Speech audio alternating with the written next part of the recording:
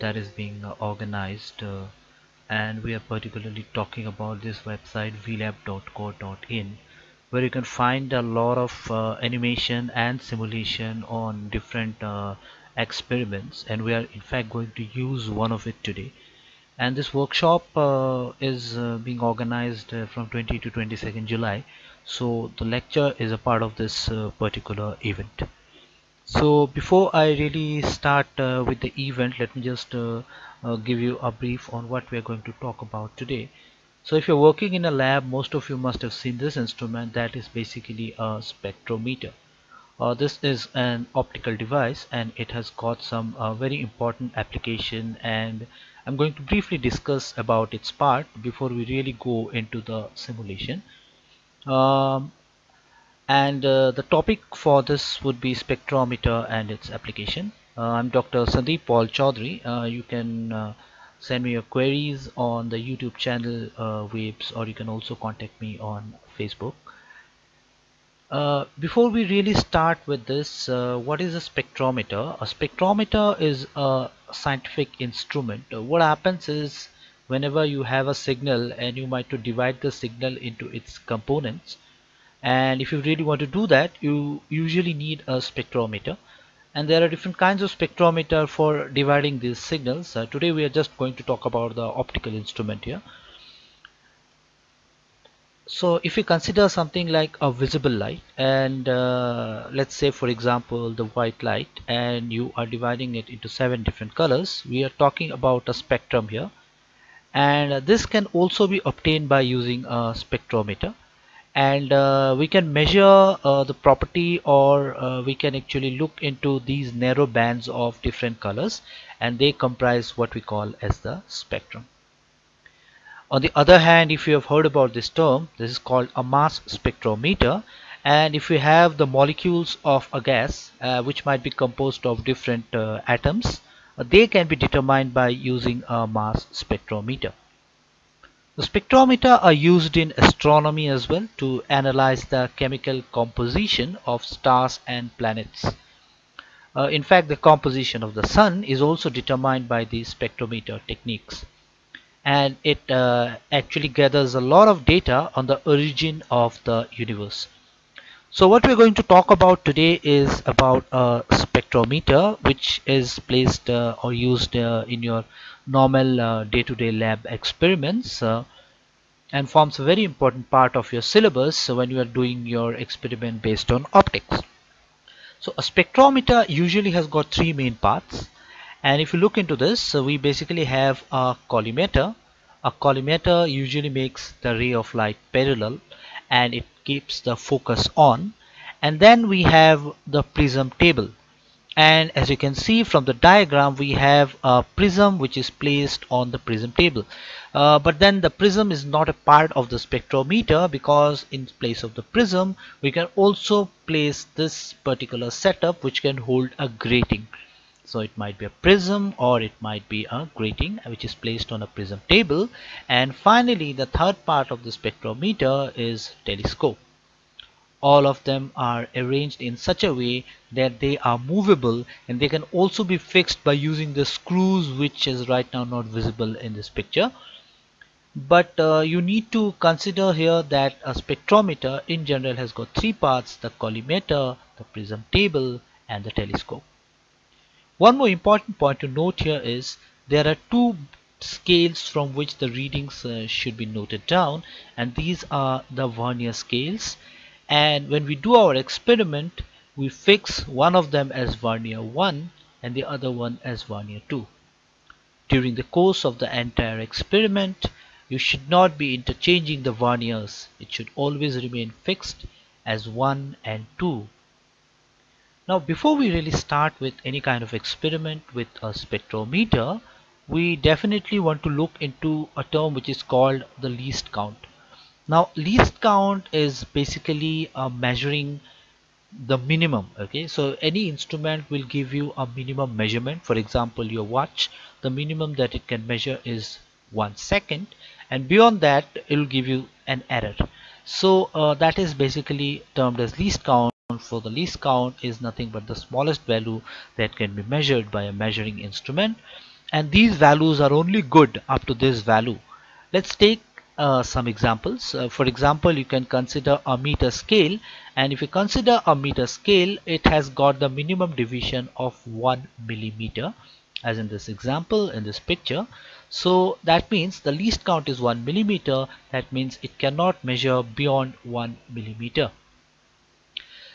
This instrument is a vernier caliper, which you must have seen in your lab, and if not today, might be in some other lecture. You can see this, that the vernier caliper, the least count measurements can be done, and actually it's a part of the experiment. Okay, so for a vernier caliper, the minimum that it can be measured is 0.1 millimeter. So that means 1 decimal place better compared to a meter scale. On the other hand, if you consider a micrometer, or we can consider a screw gauge, the measurement that you can do is up to 0.01 millimeter.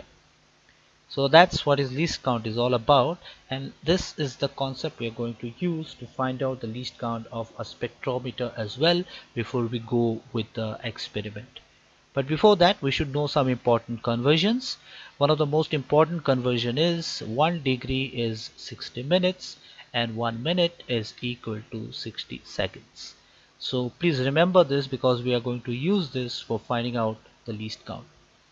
So if you look into the vernier scale, this is something which you are also going to see in our setup. So before we continue with the presentation, let's look into the simulations from the website. So this is the website that we are going to use to look into the simulation, that is vlab.co.in. And if you just go into the main website, okay, and let me just give you a brief on this. If you just directly go into the main website, what you can see here is the topics which are listed, and you can see that we have a broad area, whichever topic you want to study. For today, for this class, we are going to talk about physical science, and more specifically we are going to talk about optics. So let's just scroll down to optics here, and we are going to go for the optics virtual lab. Once we open the page for optics virtual lab, what we're going to see is the list of experiment under optics, and we are going to check for angle of prism. So we can directly go to this, and then we have got a new page where we can actually do the simulation for angle of prism. So let's click here and start the simulator. So it's important that you note that when you do this, your browser should be updated. For me, I'm using Google Chrome. You can use a different browser like Opera and all, but that should be updated. And if you have used the simulation more than once in your browser, it usually loads faster. So I've already used it once, so it loads faster, else it might take a bit of time. What you do initially is this is your telescope, this is your prism table, and this is your collimator. And then before you can start, because you can see that the start option is grayed down, what you do is you focus the telescope, so you can move this cursor here, okay, and then as you keep on moving, you can see that this gets focused. If it is not focused, the start button doesn't get activated, and you should not you should keep it within this range. So you can see this is more or less focused, and then you can go for start. Now as soon as you start, you see this is the image that I have shown you, and this is the setup. So this is your telescope, and this is your eyepiece through which you are going to have your field of view. And when you look through this, you look something like this. Since the light is off, so it is totally dark, and then there is a crosshair which is attached. And then there are two verniers. This vernier is fixed to be vernier 1, and this is fixed as vernier 2. Okay, and if you keep on moving the telescope, you can see that the vernier keeps on moving. So I'll just go back to the slide and tell you how exactly to take the vernier reading. So you can see this is something which you are going to see in real when you're looking into a lab experiment. You will see this part and this part, okay, and then you can use a magnifying glass to look into it. The simulation helps you to look into it directly without using any external magnifying glass. So let's just go back into our presentation, and we can just look into the vernier reading now. Now if you look into this, you see that this is your vernier scale and this is your main scale. So look into the vernier scale, there are 30 divisions. Please note, vernier scale doesn't have any unit.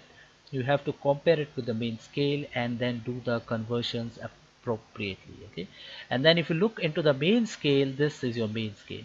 Now spectrometer is actually having a circular scale, and hence all the measurements that you do are in degree, radian, minutes or seconds. So it's not in centimeter and not in millimeter, and hence the calculation for the least count becomes a bit different when we compare it with a vernier caliper. Okay, so let's just look into the calculation of least count. So if you can look here, I think this you have come across when you do it for vernier caliper also, that how many divisions of the vernier scale coincides with the main scale.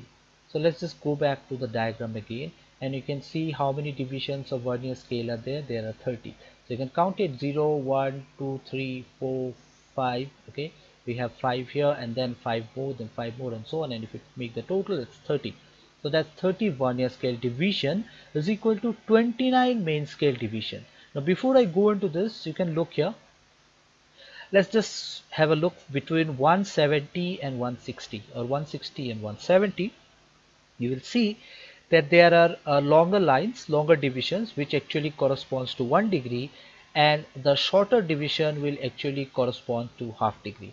So that means between 160 and 170 there are 20 divisions if you add up the longer scales and the shorter scales. So if you count it, it's 1, 2, 3, 4, 5. Okay, and then again 5, then again 5, and so on. If you keep on counting, you will be getting that there are 20 divisions. So it's 160 to 170, so that's 10 degree divided by 20 division, so that is 0.5 degree each. So one main scale division is 0.5 degree. And if you look into the coincident part, you'll see that if you count from 0 to 30, the amount of space that it occupies on the vernier scale is equivalent to the amount of space 29 divisions is occupying in the main scale. Okay, hence 30 vernier scale division is equal to 29 main scale division. So that means by unitary method, one vernier scale division is equal to 29 by 30 main scale division. If you go by the definition of least count is given as one main scale division minus one vernier scale division. Now I can write down one vernier scale division as 29 by 30. So it's 1 minus 29 by 30 main scale division, that is 1 by 30 main scale division. What is one main scale division equal to? That's 0.5 degree. So it is 1 divided by 30 into 0.5. So that means that what you can do here is the least count measurement is nothing but 0.5, so I can write it as half. Okay, so that means it's 1 divided by 60 degree. Now if you go by the conversion, 1 by 60 degree is equal to 1 minute. Okay, so this is our least count for this particular instrument. Okay, so let's go to the next slide and then try to know how we actually take the total reading. Now when you move your telescope, okay, when you move your telescope, we are going to look into the simulation for that. Let's say a particular position is this, okay, the same old slide or the same old figure. A particular position is this. How do we are going to take the total reading from this? Okay, so before we go to this, let me just give you some brief on the main scale reading. So you should know the main scale reading. Where do you get that? You get it from here. So the value which is nearer to 0 will give you the main scale reading. Okay, you have to keep in mind the main scale reading will always be the lower value. What do I mean by that? You can see that the 0 of the vernier scale is between 155 and 155.5 degree. Okay, so that means which value I should take? Well, I should always take the low value. So the value that I should consider is 155 degree and not 155.5 degree. So that is very important. And then we consider the vernier scale reading, and the vernier scale reading is given here. So you can check from 0 to 30 whichever division on the main scale coincides with the vernier scale will give you the vernier scale reading. So in this case you can see that the 15th division of the vernier scale coincides with one of the divisions. With which it coincides doesn't matter, but it coincides with one of the divisions of the main scale, hence our vernier scale would be 15. So we know the least count now, which is nothing but 1 minute, or 1 divided by 60 degree, and then we can find out the total reading. The total reading is given by the main scale reading plus the vernier scale reading into least count. So please note here, the vernier scale reading is just a numeric value without any unit. When you multiply it with the least count, you get the unit as degree. So you have the unit as degree here, you have the main scale reading unit as degree here, so the total reading will be in degree. Okay, so in this example we have the total reading as 165, which is the main scale reading. You can check here. Okay, sorry, there is a mistake here. It's not 165, it should be 155. Okay, it's 155 plus vernier scale reading, that's 15, so we'll put 15 into 160. Okay, so that's important, and let's just consider this as 155. Okay, so it's 155 plus 0.25, so the total reading is 155.25 degree. Okay, so please note this. So that's how you take the total reading. Now what are the applications of this spectrometer that we're going to use? We can actually find out the refractive index of the material of the prism. So a prism is usually made up of glass. We can find out the refractive index of that. We can also know about the laws of reflection. We can prove the laws of reflection using the spectrometer. We can find out the angle of prism, which we are going to do. We are also going to determine the Cauchy constant. Okay, and we can also find out the diffraction grating values, okay, or the experiment dealing with diffraction grating, and we can also find out the resolving power of a prism, and finally the dispersive power of a prism. So the part that we are going to do today using the simulation is find out the angle of the prism, and for this you must have this table ready. Okay, if you're going to my YouTube channel, I will put a link to download this particular Excel sheet so that you can write down the values and find out your answer, which we are going to check now. And then if you want to find out the refractive index of the prism, you need to use this particular setup, but this we are going to leave it for the next class, because we are not going to find out the refractive index for this particular class. Okay, so the setup will be something like this, and we are going to look into more detail of this. Okay, so this is also actually, this setup is particularly important for finding out the refractive index of the prism and not the angle of the prism. Okay, this will skip for now. And what is the conclusion? Well, the important part whenever you are doing any kind of experiment is that you should be well acquainted with the questions that might be asked in your viva. And some of the important questions that I have listed here are: what is a monochromatic light? Okay, so you should know about the wavelength of light. If there is a single wavelength, it's monochromatic, and so on. These kind of definitions should be important to you. What is the angle of prism? What is the angle of minimum deviation? I'll definitely leave it up to you to find out the answer. What is the refractive index? That's very important. So the speed of light in vacuum to the speed of light in medium, okay, that will actually give you an idea about the refractive index. There are other definitions also which you can find out. And then what are its unit? Where refractive index is more or less unitless, so you don't have any unit for that. And then what is the relation between angle of incidence and angle of deviation? Then you again need to go back to the definition of refractive index, how to find out the refractive index, angle of minimum deviation, so on. And then how does the angle of deviation vary with wavelength? Well, does the angle of deviation depend on wavelength, and on what factor or factors does the angle of deviation depend, and which eyepiece is used in telescope of a spectrometer?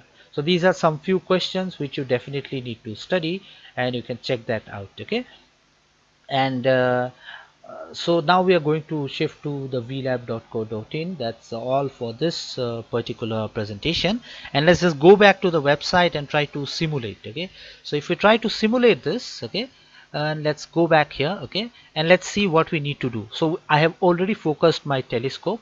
Now I need to look through the telescope. I need to see something out there, so I'll basically switch on the light. So in your lab, mostly you'd be using a sodium vapor lamp. okay, and then you can use this to focus the slit. So what you can do is you can adjust the telescope so that this image comes exactly at the center or near the crosshair, okay, and then what you can do is you can adjust the focus. So when you adjust the focus of the telescope, you can see that the intensity keeps changing and it becomes finer and better, and if I go on the other end, it becomes slightly distorted. So let's just keep it at this particular position, maybe. Yeah, this is fine. And then we can adjust the slit width. So if you increase the slit width too much, you can see that too much of light comes in, and that is not something which is acceptable. Okay, we'll just keep the slit as narrow as possible, and we'll keep it this much. Okay, and then what we do, we place the prism. So we'll place the prism. We have not gone into the diagram of a prism, but you will see that the prism will have three sides. This side, this particular position is opaque, so light cannot pass, so we cannot see anything on the telescope, okay, or on the field of view. And on the other two sides, we have got the two reflection sides. So what happens is the light from this collimator will get in, and it will be reflected along this particular direction, and it will also be reflected along this particular direction. Let's try to find out the image. For this, what we have to do is move the telescope, and whenever you do it in your lab or even in the simulation, you have to move it a bit slow. And let's try to move it slowly, and as we keep on moving this, see, we have got this position. Now our next aim is actually to put this image of the slit at the crosshair, at the center of the crosshair. For this, we can actually use the fine adjustment, so we can keep everything in the same screen.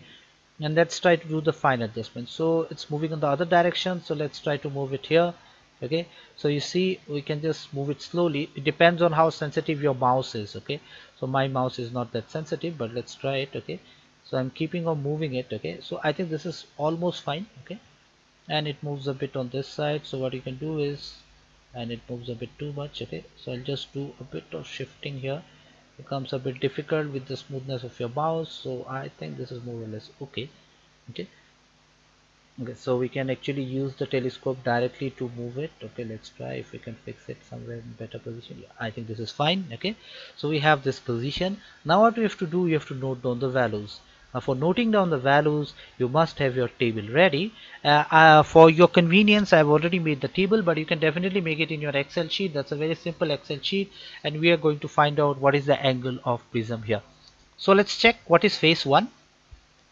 So this is my phase 1. So this particular position is phase 1. This is my vernier 1. This is my phase 2. This is my vernier 2. So in phase 1, we have got two vernier readings. This is vernier 1 and this is vernier 2. So let's just look into the values now. So we have the vernier reading. So we can have to take the main scale reading and the vernier scale reading. So you can see the main scale reading, the 0 coincides, or it's very near. Okay, it doesn't exactly coincide. It's very near to 310. This is 320, so before that it must be 310. This is 315, so this is 310. So our main scale reading would be 310. So can we put that value now here? Okay, so let's just put this value as 310. Okay, and then let's go back and check the vernier reading. So let's see which is the coinciding value. So if you look into this, you see that this is slowly shifting and this is getting shifted on the other side, and as we keep on moving this side, you see here that this value more or less coincides in a good way, right? So this is more or less 12. Okay, so this is 10, 11, the 12th. So the 12th scale coincides. So let me just or is it 12? Okay, let's just check this. Okay, 10, 11, 12. Okay, so this sorry, this is 30, so this is 10, 12, 14. Okay, so this is 12, right? So we'll put it as 12. So we'll put the vernier reading as 12. Okay, and as soon as I put it 12, I put it on the formula. The answer is 310.2. So what's the formula? The formula is simple. We have taken this and we have taken this and multiplied by 1 by 60, and when we have found out this to be 310.2. okay, let's check the second vernier. Okay, the second vernier reading. So if we can find that out, okay, let's go this.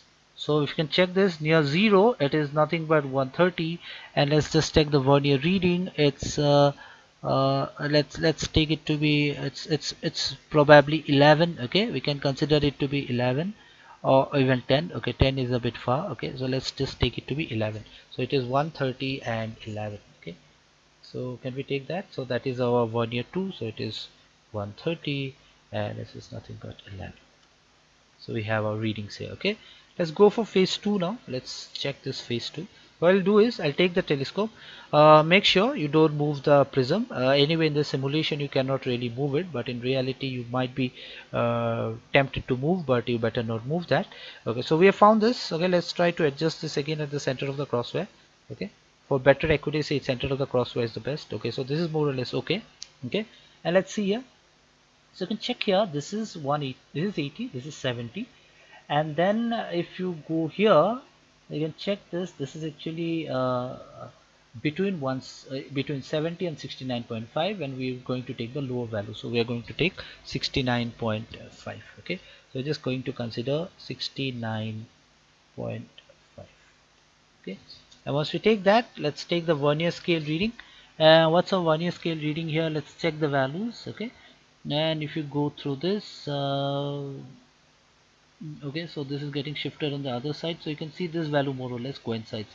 So that's your 18th reading. So let's take it to be 18. Okay, so you can look into it closer. Okay, since we are doing it at a faster pace, might be maybe making some errors, but you can always look into the greater detail. Okay, and then let's look here on the other side. On the other side we have the value at around 249.5. that's the low value, so let's take it to be 249.5. so it's 249.5, and then let's go for the vernier scale reading. If you go for the vernier scale reading, let's check this out. Okay, you can see that this value more or less coincides fine. Okay, this is even better. So we can, that's nothing but 0 1 2 3 4 5 6 7. Okay, so we can take it to be 7. So let's take it to be 7 and see what's our result. Okay, so you see you have got vernier 2 and vernier 1, and you have got this. And now let's take the difference. So difference between this and this.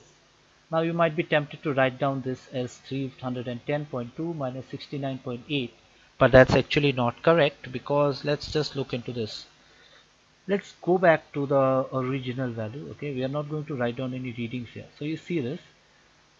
Keep a note on this vernier 1 reading. Okay, you have got here at 310 approx, and as we keep on moving on this side, you see that this is going to 330, 340, 350, and then 0. So that means it has crossed 360. Okay, as you come from phase 1 to phase 2.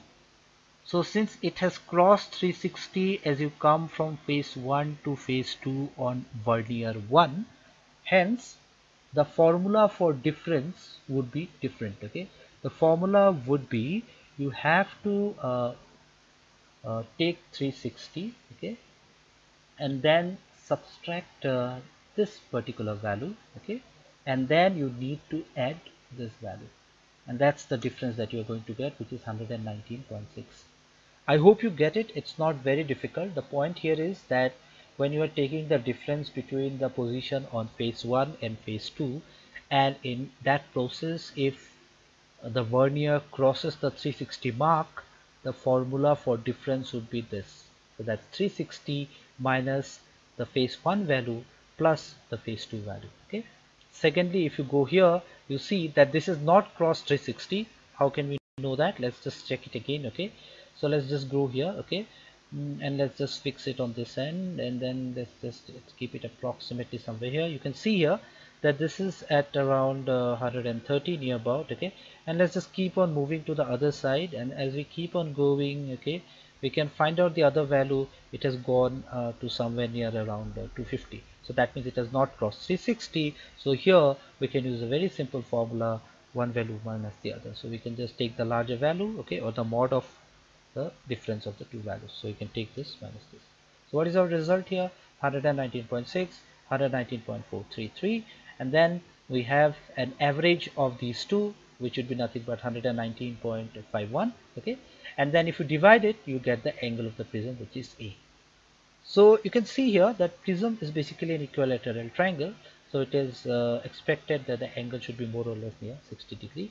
Don't be too accurate. If you're doing your experiments honestly, you're definitely going to get a result which might not be exactly 60. Okay, might not be that accurate because you are using or believing in your human eye. So the result that we get is 60 degree. So this simulation is of great help, okay, if you are at your home and not really able to access your lab facility. I hope it helps, okay, and all the best. Thank you.